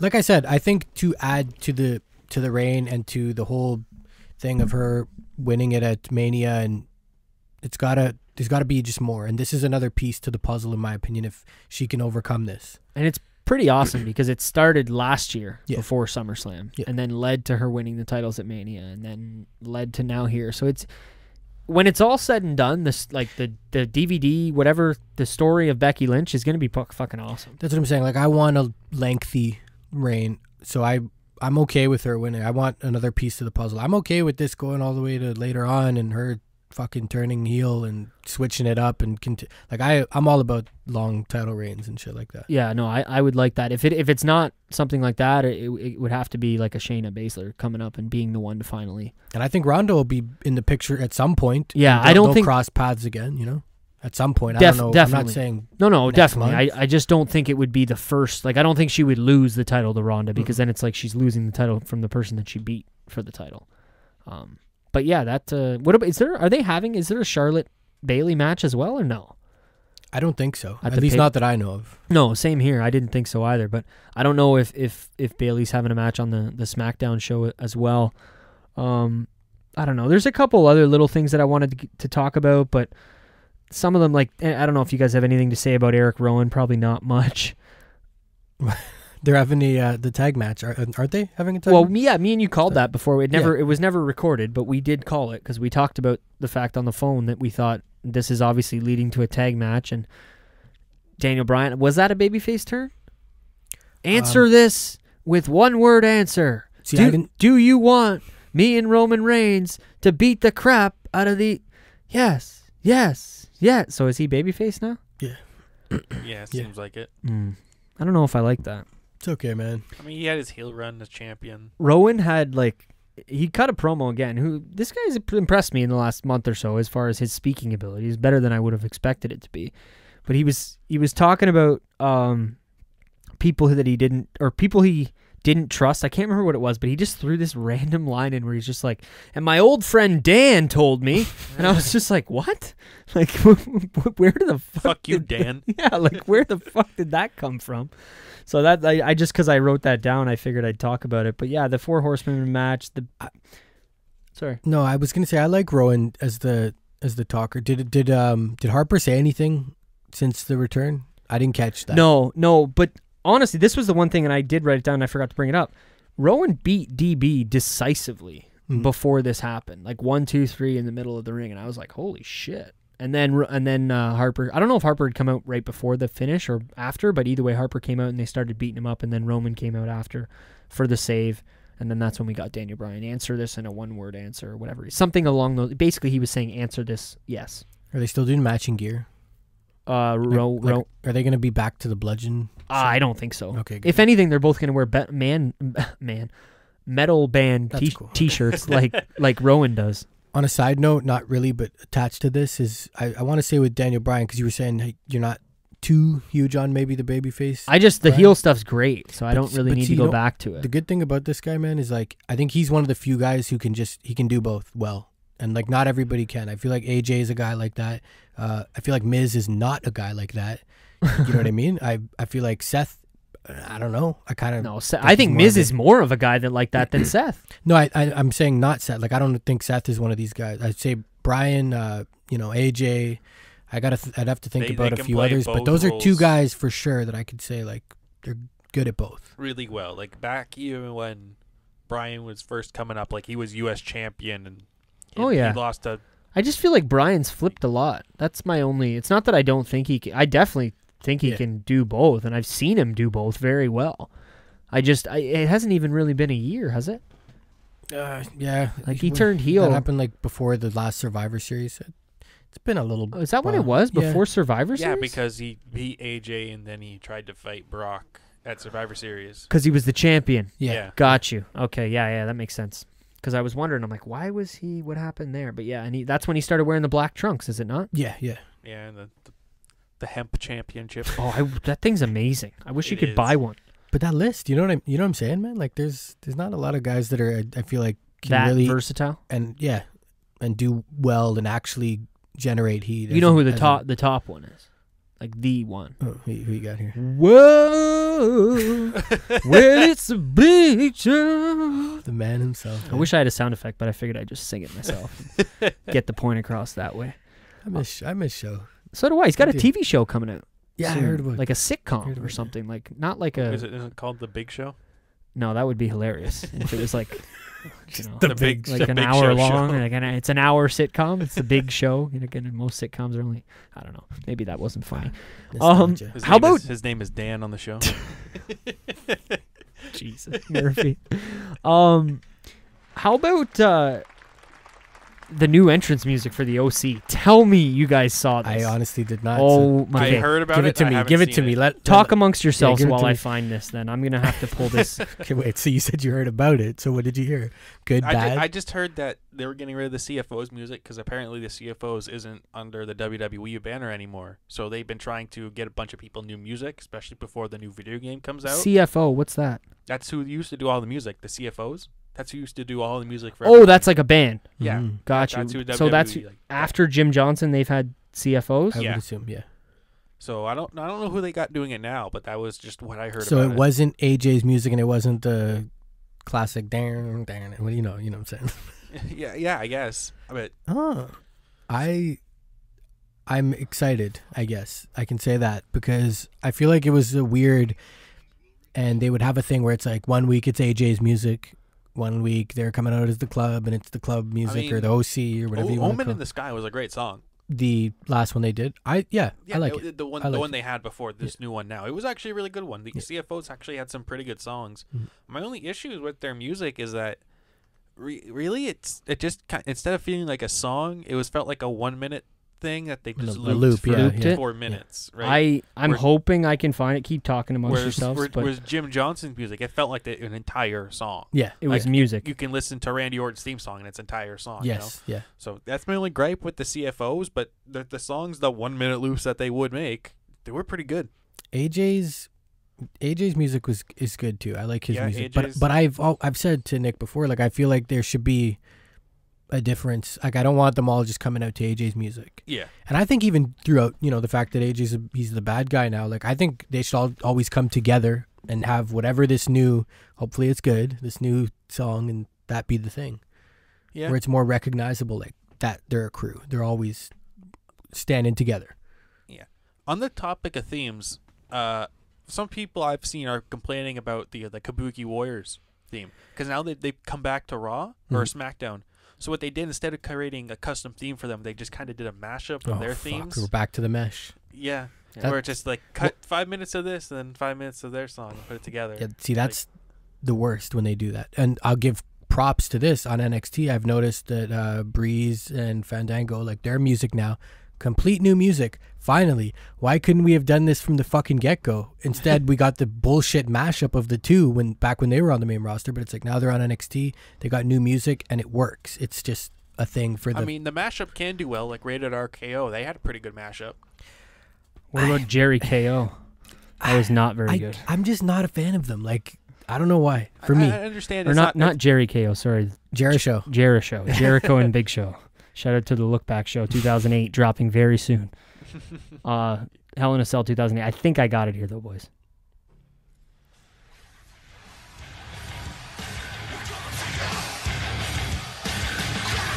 And their opponents, accompanied to the ring by the phenomenal United States Champion AJ Styles, representing the OC, Luke Gallows and Carl Anderson. Double kick. A united front that has dominated Monday Night Raw in recent months. Harder to hear because this is like an actual Now, clip of the Anderson show, but tonight still. have the opportunity to settle a long brewing score with the Viking Raiders. And of course, in the Yeah. United States It's So far, fuck. I gotta hear that like on On and watch actual- them. Yeah. 100%, Now, bro. I have to ask, if back to my previous point, if it's as long as it's not a 1 minute loop. That sounded good though. It was, That yeah. was some good shit. Like, I got to admit, like, whenever they do a harder, like, a metal song, Yeah. even when the CFOs did, it was pretty damn good. Yeah. And there was words. Yeah. Fuck yes. Screaming, but it was words. Still words, man. No, I hear it. And, bro, it has that. It sounded like an NXT theme song for, a takeover. I love that Yeah, shit. it did. We need more words. We've said that. Go back and listen to the theme song roundtable. I was going to ask Will if he's ever checked out that episode of the Roundtable. We did a specific theme song based roundtable back, I don't know, probably in the 30s, the late 30s. Yeah. As far as episode numbers go. And yeah, we talked about all. Invite me? No, I don't know if you had been on the no, you had definitely been on the show since then. But I forget who was on. I've heard. I'm just realizing now, though, I don't even know if I said the name of this episode at the beginning of the show. I'll have to go back and listen because I don't think I did. You don't know how many hours at work I sit there just grading apples or whatever, and I'm humming NXT themes to my head. Like, I'm thinking Adam Cole, The Undisputed Era, Shayna Baszler's going through my head. Yo, while we're on the topic of themes and I got Will here, I gotta ask you, do you like the new Kenny shit? Because I don't. And me and You Mike don't? were talking about it off record. You don't like the new theme? No. I I just love the old one so much. the old one was good. Hopes and Dreams, the one he had for his last match in New Japan. Yeah. Which I don't know if you're a big video game guy or for Yeah, when he did the entrance. the right? the Undertale Final Fantasy? entrance. Yeah. Undertale. Oh, Undertale, my bad. That was actually really sick. They talked to Toby Fox about that, the guy who made Undertale. He was all cool with it. That was really cool. I love that entrance. I kind of wish he kept it because it was that cool. Yeah. But I like in his new song that he references all of his old songs. And the entrance, like when he's doing like the build up. Okay, I didn't pick up on that yet. The Devil's Sky. I think he referenced his DDT theme. He brought up the Hopes and Dreams. Okay. So That's pretty cool. I like how he referenced all the old themes, and I dig the songs. I actually like the song.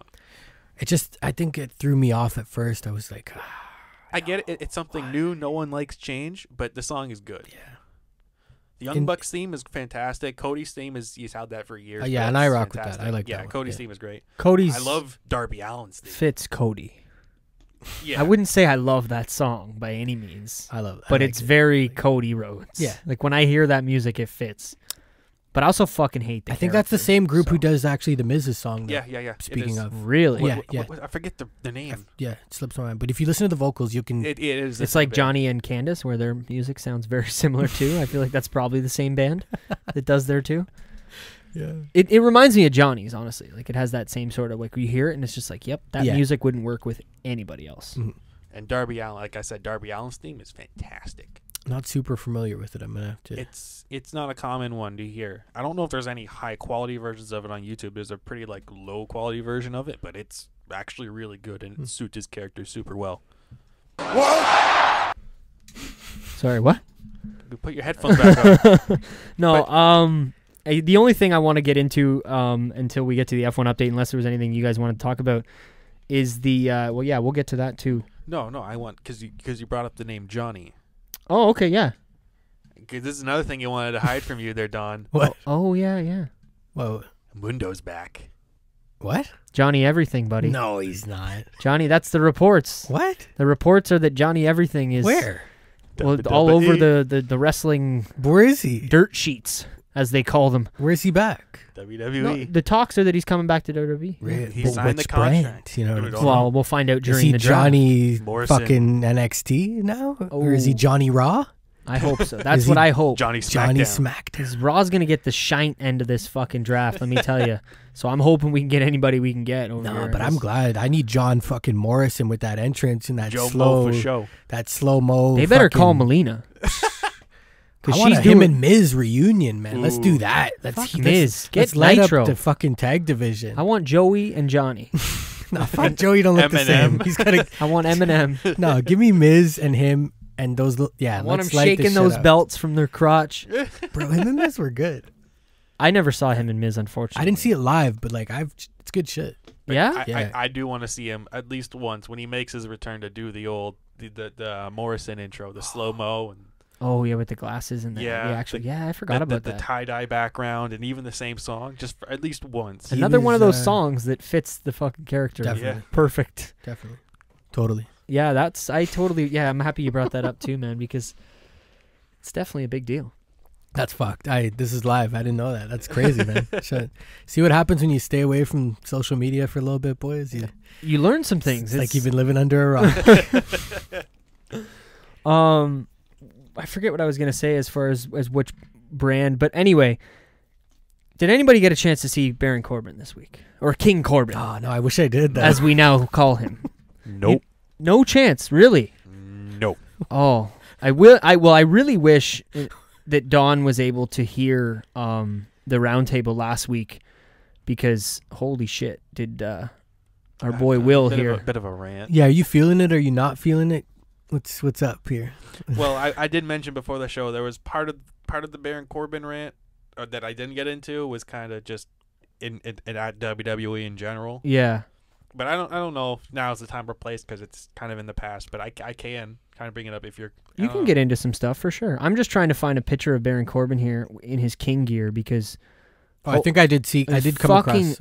I just had to. It was fucking amazing. Like amazing. One of the best things that they've done in weeks, because I was so mad about the no King gimmick, and then everything got all crushed up. And then I was thinking, like, this is fucking perfect. He's got did you see it? No. Oh, man, I got to try and find a picture. He's got a black crown. It looks like something Maleficent would wear or something like that, with like a wolf skin. Yeah, see, I think I've seen a little pelt and a black It just looks like, you know what, if Baron Corbin is going to be a king, then this I can do. Okay. I can deal with this, because at least he's not dressed like a fucking waiter anymore. We have a reason that he dresses like this. Yeah.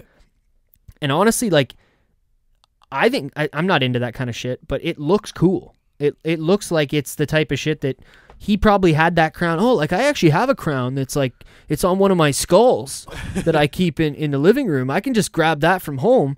If you guys get this scepter that I was already looking at anyway, like, I mean, I can just keep it afterwards. And anyway, so is that your Baron Corbin impression? Yeah, like, love it. No, I just mean it looks like something that not only his character would have, but the guy. Is it scomy? It is a bit scomy, but it's actually kind of nice. I really want to try and find a picture. I wish you guys had heard, because they always reference it on Wade's show. One time there was a guy that called into Wade Keller's show and talked about Baron Corbin being his neighbor, and how that Baron was his neighbor. I mean, this could have been fabricated, but I would imagine it was real.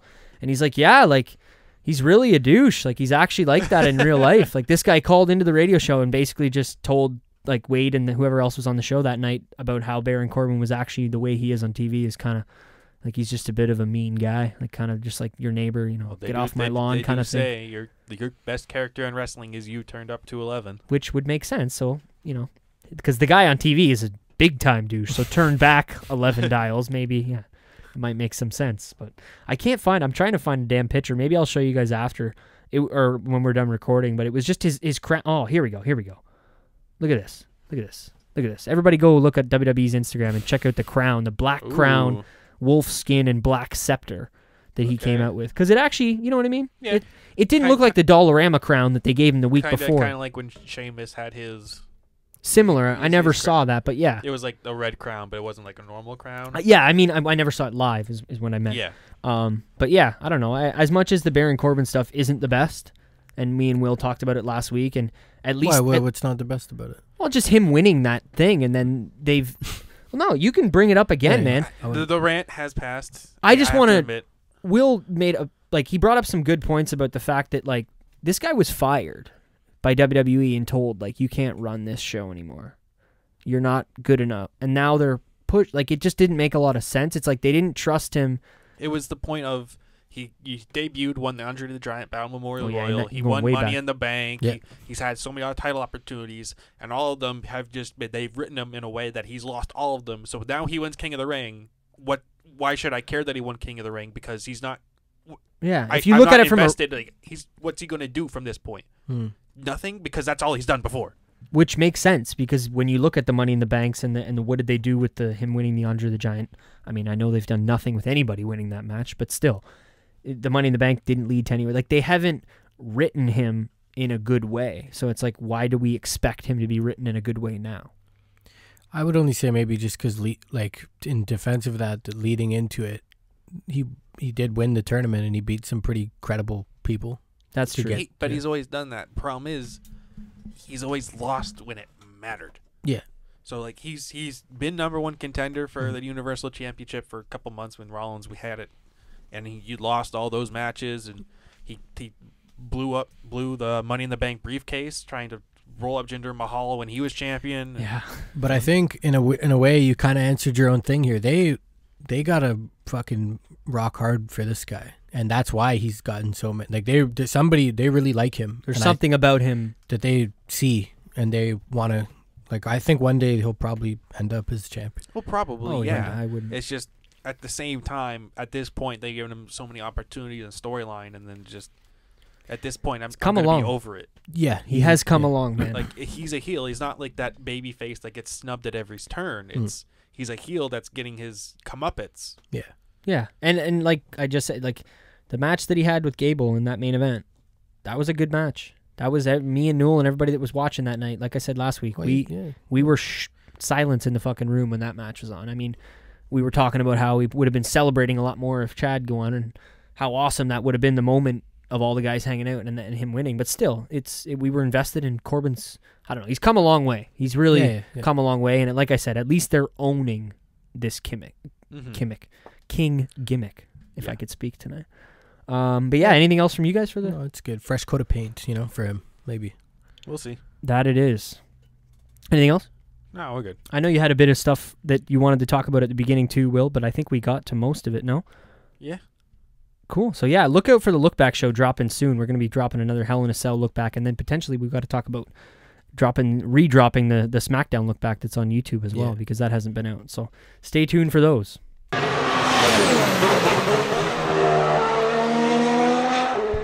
Alrighty then, Will. I'm gonna just make Will come for the F1 update from now on. Just let me know I'm outside the door. Just, can I come in yet? Yeah. Yeah, you can come in now, Will. But no, I honestly, I missed having Don, because Don is one of my favorite parts about this, because he kind of gets to be like the listeners in the sense that he learns, and I'm still waiting on that fucking race for you to come watch. Hey, we scheduled that. Oh yeah, we did. Which one was it? Mexico? A couple weeks, right? What you tell me? I know it's it's a daytime one, because we talked about how, like, Mexico. No, I think we said the nighttime one. Did we? Yeah, I believe so. Because you're gonna working, and you're gonna crash. Yeah. On the Saturday. Yeah. Night. Oh, so is he Abu Dhabi? No, it was Suzuka. Oh, okay. So I think he's gonna come over on the Saturday night, watch like after work, and then the race starts at like 2 a.m. Saturday night. I mean, you're welcome to come too. We can have a big F1 party. Remind me of that, because I forget dates and stuff. Yeah, no worries. Same. Yes, I think I got it marked. But yeah. You wrote it down, but Singapore this past weekend, Will, my favorite race of the year. It wasn't a bad one. No, it definitely wasn't a bad one. It wasn't as good as some of the Singapore races that we've had, but no crash gate. Yeah, it was certainly good. Oh yeah, because he doesn't know. He doesn't. Yeah. Okay, there's a story back when the race first race in Singapore, 2008. Yes. In the middle of the race, Fernando Alonso was racing for Renault, and he was leading the race. He just made a pit stop. However, he didn't have enough fuel to make it to the end of the race. Oh. So what his team did is they radioed his teammate and told him to crash into the wall to bring out a safety car, so that Fernando could win the race. So he had enough fuel to make it to the end. And then a year later, after Renault dropped Piquet, who was his teammate, Piquet went to the media and was like, yeah, Renault told me to crash in that race. Because they told him, I mean, it was pretty confirmed, but they told him, like, your seat is guaranteed next year if you do this. And then he got fired. And he's like, oh, all right, well, fuck you guys then. Well, I'm going to tell the media what you told me to do to keep my seat. Fuck. So, yeah, that was 10 years, or I guess 11 years ago. They call it Crashgate. Oh, my. So that was, it didn't come out until a year later that all this, and then guys were getting fired from Renault, and then Renault ended up pulling out of Formula One eventually and just becoming an engine supplier until 2016 when they came back. Fuck, they fired the guy. That's what I mean. Oh yeah, he held it down for his team, man. Yeah, they still let him go. I don't know who they signed. Like, who was it that came into Renault to replace Nelson? I have no idea. We'd have to look that up because he better have been good. It was someone. But the irony is, in that race in 2009, he crashed in the same spot. Who? Nelson? No, the guy that. Oh, the guy that they replaced. He crashed in the same spot, but not intentionally. Jesus. So that's a bit of a history lesson on Singapore. Actually, 08 was kind of a pretty scandalous year, especially with the Spygate scandal also happening that year. Yeah, and then the whole Lewis championship at the end of the year. That's Glock. It's Glock. 08 was a crazy year. Yeah, we should watch some old races too, Don. That's actually something I never thought of. I do have the F1 TV just like the network, so I can go back and watch all the old races. But yeah, so this weekend, Singapore, Vettel in first, Leclerc in second, Verstappen in third, and I'm gonna no Mercedes on the podium. Yeah, sad Nick, but I'm gonna have to pull this one out because Will called it last week. He's like, I think Ferrari's got this, and we were coming off 2 races that I talked about with you, with Ferrari, being dominant in a straight line, and Singapore not really having that straight line, be such a big factor in Singapore, and Will called it. Ferrari came out with the one. Not only did they win, but they got a 1-2. I mean, any Charles Leclerc fans out there, I just want to let you know that you cannot now bitch about Lewis Hamilton because he did more bitching on the radio than I've ever seen Lewis Hamilton do in a race. So let's just back the. Let's back the. They did pit the guy who was in second. They pitted Vettel first before Leclerc, who was at the time leading the race, which is weird. Vettel also did an insane outlap past a fuck ton of people in the traffic to get to where he was. And I don't know if they would have done the pits differently. Don't quote me on this one, but I think it might have been harder for them to get the 1-2. Like, I think one of the only ways that they were able to finish 1-2 was if Vettel was in first. Because if he wasn't, then if they would have pitted Vettel later, he might have come out behind Verstappen or behind that is Lewis. True. Yeah, that is true. So they were trying to guarantee that 1-2 finish, but the guy, Charles Leclerc, the younger guy who won the last 2 races, he was kind of upset because he's on the radio like, what's going on? I got pole, he was in first place, and he's like, give me everything you can to help me get past my teammate, and he wasn't able to, and they gave him, what was it? They said like A+1 or some code name. They gave him all the power they could. They have different engine settings. So all the credit to Vettel for being able to hold him off. And then you can speak better than me on this because you've been watching Formula One longer than me. How good is Vettel at safety car restarts? That I have to admit, I don't know too much about. Just because, I know you watched a lot of the 2010, 11, 12, that Vettel Red Bull dominance era, and he was at the front a lot. But dude, so the safety car restarts, Don, there's a safety car in front of all the Formula 1 cars, and then it pulls into the pits, and then the guy who's in the front, it's kind of up to him when he wants to go. So when he decides to go, then everybody can start to go. And this happened 3 times in the last 15 laps of the race. I think there was like 3 safety cars. I think something like that. Maybe the last 20 laps. So one of the times, Vettel, he went, let's say, on turn 18. He decided to go. And then the next time he goes on like turn 22. And it totally threw the guys off behind him, thinking that, he's going to go now, and then, he went later, or vice versa. He went later the first time and then earlier the second time, and totally threw everyone off. And he was just able to keep that gap between his teammate and then come out with the win. So I wanted Vettel to win as much as I'm a diehard fucking Mercedes fan. They're pretty much wrapped up this championship. I wanted Vettel to, obviously I want to see Mercedes win, but Vettel needed. I don't. Well, fuck you. They've been at the top too long. I've seen Red Bull. We don't need another 2000 or 97 through 2006. I don't want to get into this debate because the F1 update isn't as long as we can get into this, but I like witnessing greatness, and seeing somebody dominate something to me just is like, it's greatness. It's like watching the fucking Golden State Warriors back before they lose to the Raptors, or you know what I mean? Eventually everything turns around, but I like watching greatness. So that's kind of why I like Mercedes so much, but I forget what I was getting Let me tell you, you got like 10 years of Ferrari dominance to go back and watch. Oh, I watched it, a lot of it, with my dad, Schumacher, sitting on his knee, and back in the days. This is what got me into Formula One in the first place. But I forget what I was going to say about, what was I getting at before you brought that up? Mercedes dominance. I'm unaware. I can't remember. You threw me off. We had talked about the safety car restarts with Vettel, and then... Either way, doesn't matter. Amazing pace by Ferrari to come out with the 1-2. And I talked about it, I think 3 weeks leading into this. By far my favorite race of the year, the fact that they race at night.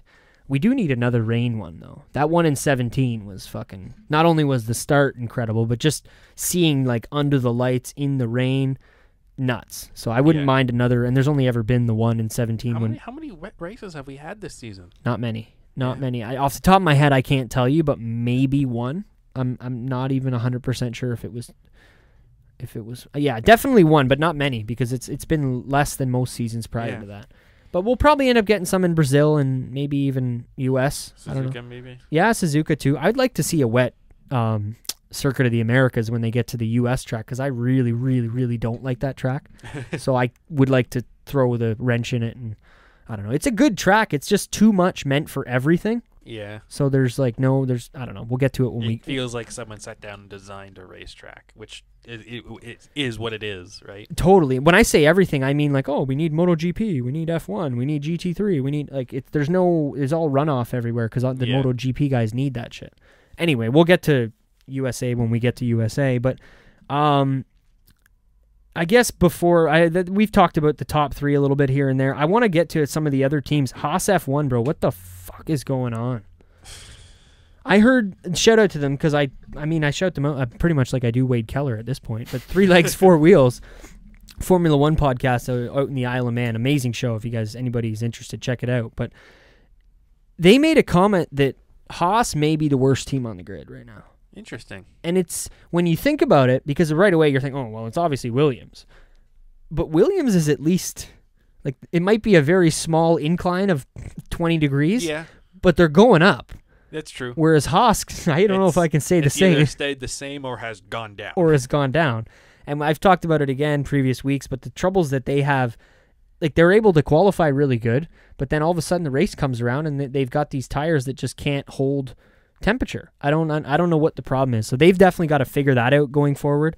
I liked Gasly in P8. That's pretty awesome to see him, battling it up and chasing down his old car with Albon not far up the road. And I don't know. I think he still obviously is trying to be back at Red Bull next year or the following seasons because that's obviously the goal from him.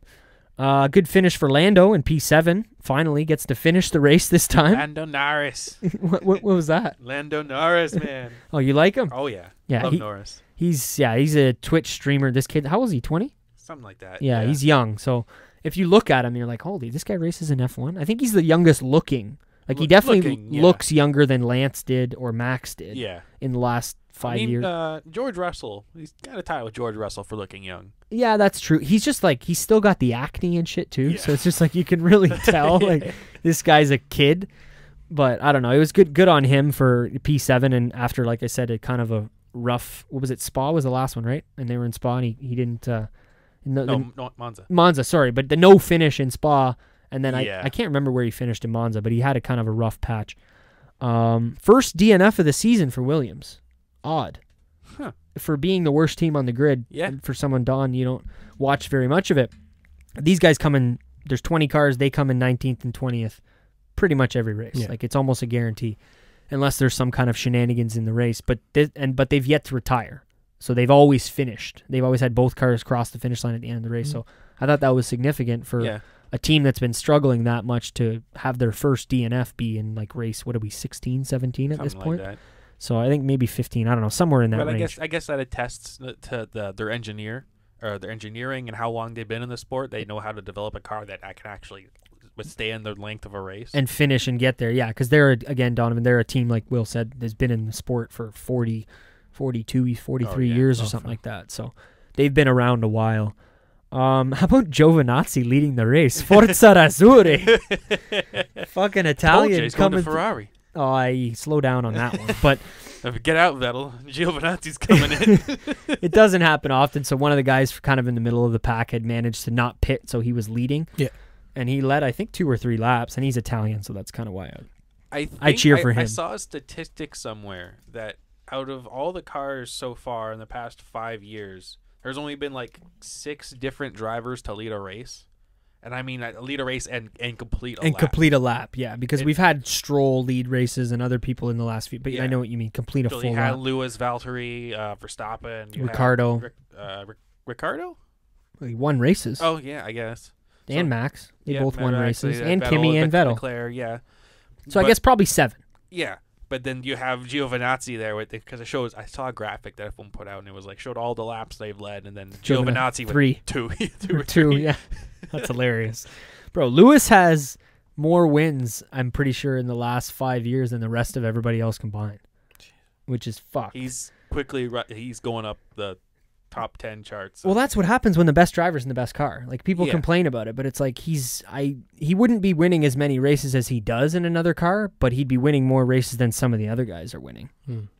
So there's one video I actually have to show you when we go to the end here of the podcast here. Yeah, no worries. You get a bit of a kick out of it. Is it the chickens? No. Because that was fucking amazing. When you told me about the Fernando Alonso chicken video and then we watched it, that was well worth the watch. But yeah, I guess that was everything else. I wish I remembered what I was talking about earlier. Something to do with the podium, but I don't know. Verstappen getting up there was cool to see the Honda and him kind of separating the Ferrari and the Mercedes. If Verstappen went to Mercedes to replace, let's say, Valtteri, who do you think would come out on top, Lewis or Verstappen? I think Lewis. I think right now Lewis, and given 3 more years, maybe Max. I think if that happened like this year, I think it would be Lewis. And if it wasn't Lewis, I think Max would make, no offense, but immature mistakes. Maybe bump into Lewis when he knows like that move that Leclerc made in Monza was as on the borderline as you can get, and I don't know if Max has that in him to hold that. I feel like Max would be a little more rough with Lewis. Yeah. That's kind of why I'm saying that. But it's a good question, and it was definitely something that was in the rumor mill. But I was happy. I like Bottas, and like I've talked about many times, my mom's a big fan of Bottas, so I always cheer for him. And he's done well. I want him to win a race this season because he hasn't won a race now. I thought he won some of the races earlier in this season. He did. No, he hasn't won a race this year. He didn't win one in 2018, and he won Russia was his first win in 2017 for the Mercedes. So I'd like to see him do well in Russia. Speaking of Russia, this coming up this week, I didn't do much of a preview for Singapore, but still, we'll get to a little bit for Russia coming up this weekend. So Sochi Autodrome, how do you say it? I don't know. Something like the Autodrome, yeah. Autodrome, but it's they drive around Olympic Park. I don't know if you knew this one, Donovan. It's pretty cool. So where they did the Olympics in 2014, they have like the 5 buildings. Yeah. The now abandoned Olympic Park. Yeah, which is this. It's kind of good that this race goes there because they don't go there for anything else. So it's a very nice venue though, and the track, like I said, goes in between the buildings, and it's pretty cool.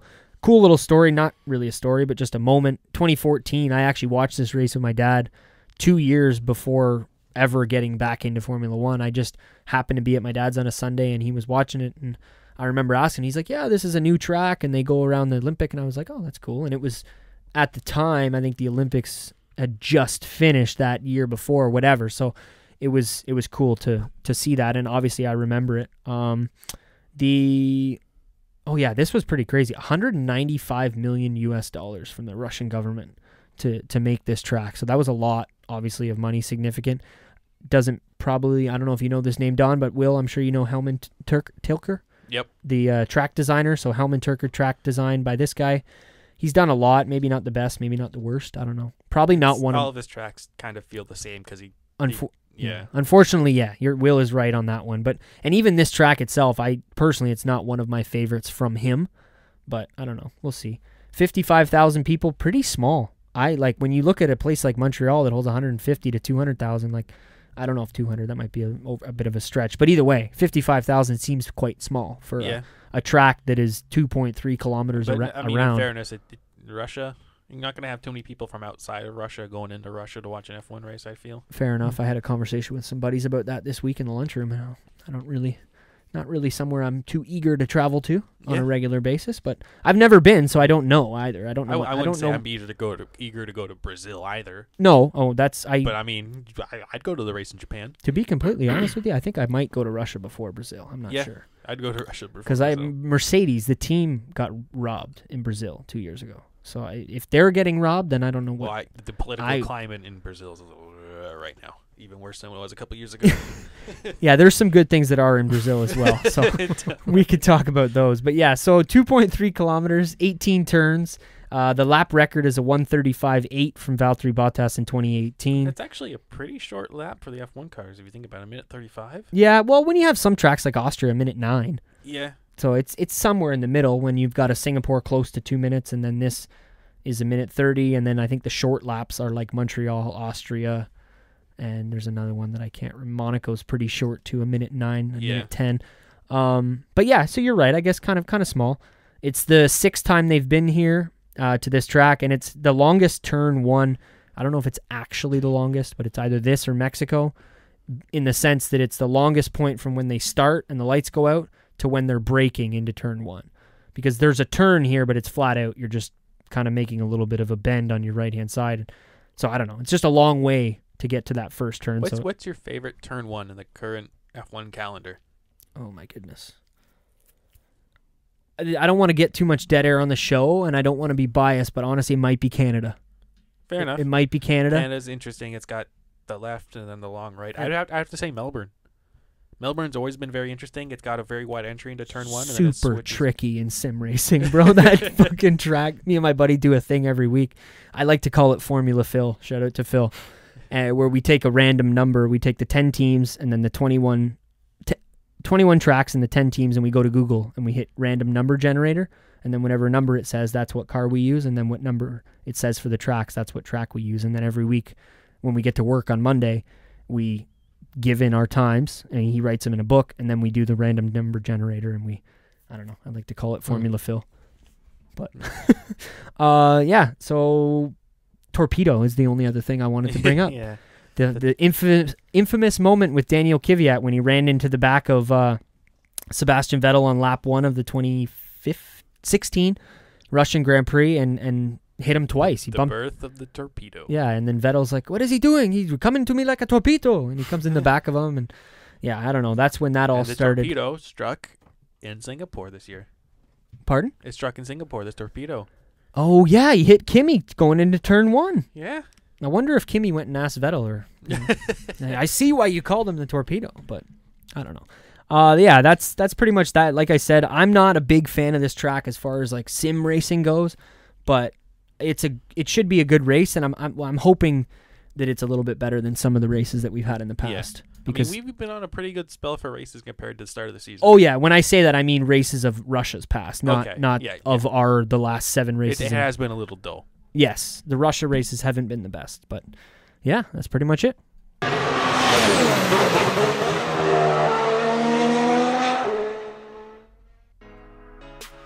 All right, boys. Another good one. Episode 55 of the Roundtable. Don't know if I said it at the beginning of the show, but thanks for joining it. Thanks for checking it out, guys, and well, thank you guys for obviously being here, but that's the usual. Hollywood might be back Mania season. We'll see. Glasses are going away. Pretty booked up. So. I wanted to bring Hollywood Dawn back, so. When are we getting Miami Dawn? Ooh, that's a different character altogether. Yet to be seen. Get a little bit of the white powder under the nose. We thank you for checking out the show. If you haven't already, check us out on Instagram and Twitter at PWLookback. Give us a like, comment, follow, subscribe, all that good stuff.